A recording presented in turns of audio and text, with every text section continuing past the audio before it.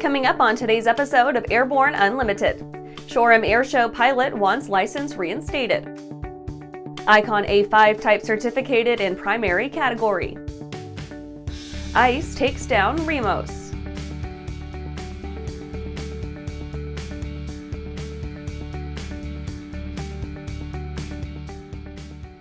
Welcome to Airborne Unlimited. I'm your host, Holland Lee. Let's get into today's stories.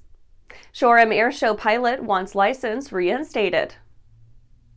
The aviator whose airshow accident led to 11 deaths at a 2015 airshow has applied to the UK Civil Aviation Authority in the hopes of getting his license reinstated. The incident left a bad taste in many a British mouth when Andrew Hill's Hawker Hunter jet crashed into a nearby highway during a failed loop maneuver. British media made quite a sensation of their overhyped coverage. The impact destroyed 8 cars with 11 victims spread across the travelers and audience. Those injured tallied up to 16. Hill survived the crash without ejecting, allowing him to be charged with negligent manslaughter at a criminal trial in 2019. He defended himself, blaming it on G-lock. Hill was cleared of those charges, though a 2022 inquest by a non-aviation agency found his performance at the Shoreham Airshow quite lacking.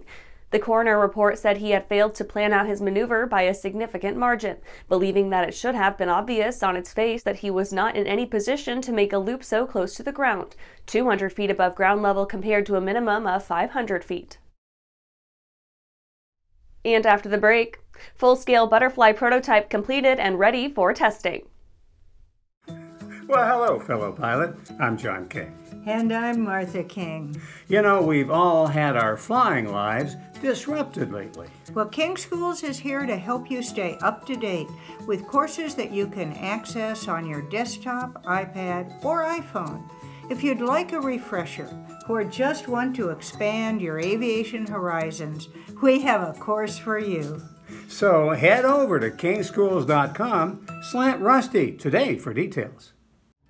Backcountry flying to us is our playground. For us, it's how we access the things we like to do. It's just our lifestyle. We exclusively use the Hartzell Voyager prop, and it's proved to be just a great combination for what we do. What it's doing, it's helping us all have better performing airplanes.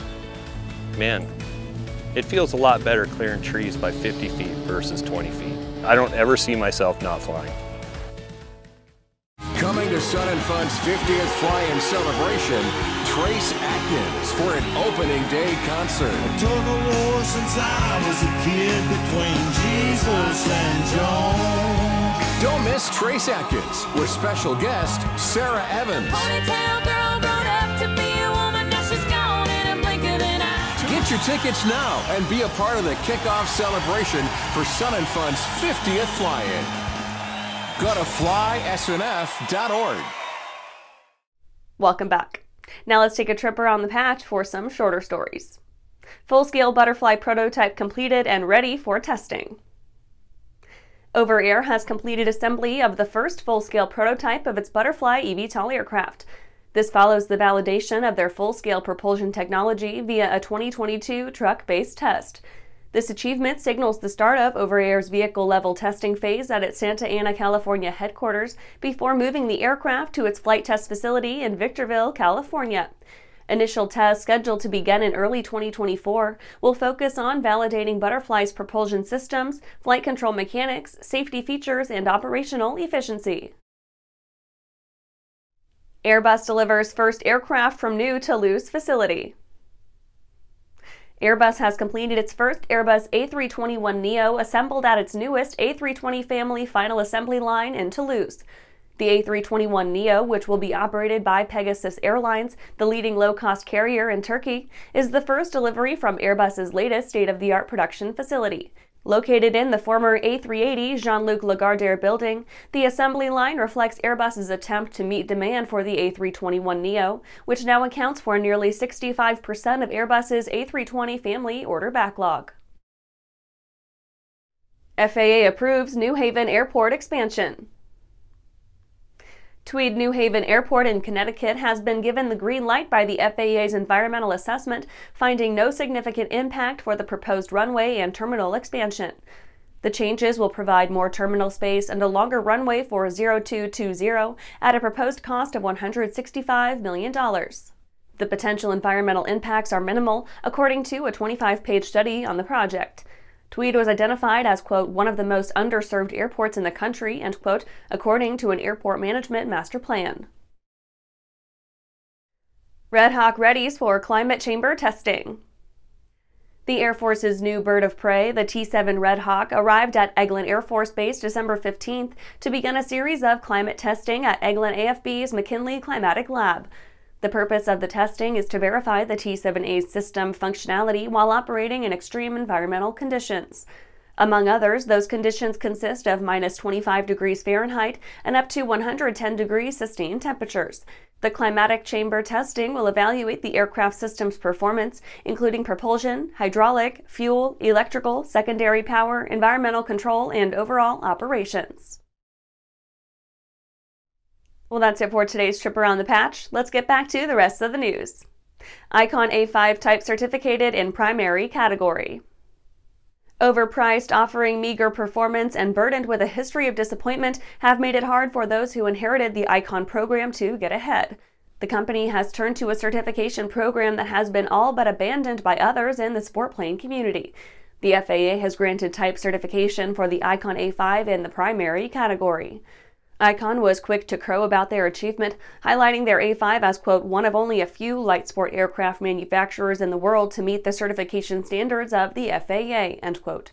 They hope to unlock further markets around the world thanks to the reciprocity between TCs around the world. With an FAA primary type in hand, the A5 folks believe that they can now break into markets across Europe, Asia, Australia, and South America. Of course, the primary category is anything but a popular program, so the potential benefits are questionable. Jerry Meyer, CEO of Icon Aircraft, sees the change as a tidal shift for the A5, bringing it fresh enthusiasm abroad and at home.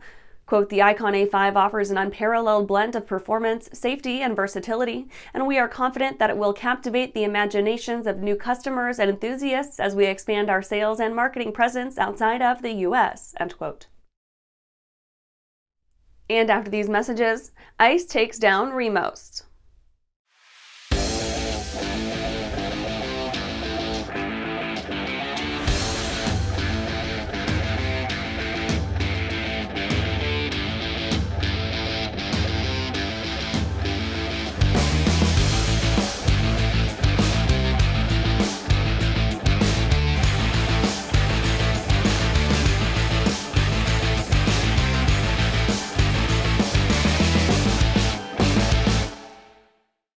Skyleader Aircraft offers a lineup of the most powerful, durable, and efficient light sport aircraft in the industry. From trainers to roomy cockpits for long hauls, Skyleader has an aircraft for you. And the best part? They're in your budget. Skyleader's base prices are set low to give you room to customize your aircraft to your needs, desires, and wallet, allowing you to put your money where it matters to you most. Visit flyskyleader.com today to learn about our aircraft, customization options, and chat with the team. Welcome back.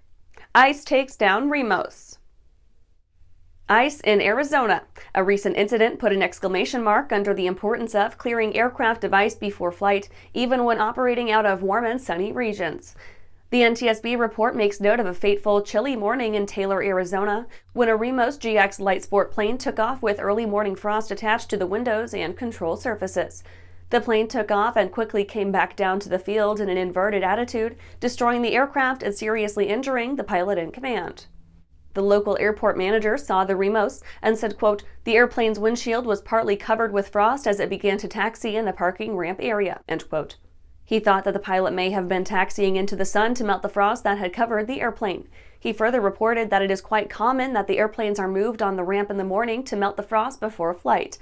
The airport manager went inside to his office and shortly after received a call on the radio from an airplane flying over the airport that an airplane had crashed on the runway.